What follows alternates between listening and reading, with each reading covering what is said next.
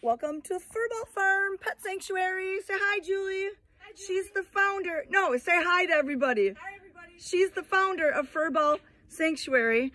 And there's the old sanctuary right there. I'm going to flip my phone if I can see it. How do I flip my phone? See, this is the problem when you need glasses. Don't know how to flip my phone. Anyways, the new sanctuary is over there. We hope to be there in May. The volunteers arrive about 8 a.m., sometimes earlier.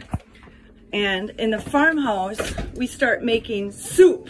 Say hi, Heather. Hannah. Can you open up the cupboards? They are starting to make soup. We go through about 150 cans a day to make soup.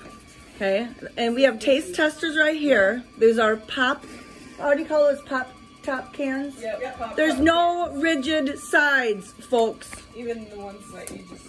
Even the plastic ones. Yeah. Okay, we have lots of taste testers. Isn't that not a cool can Thank you opener? to whoever sent that to us. This is wonderful. Amazing. Okay, so Is this... that by itself?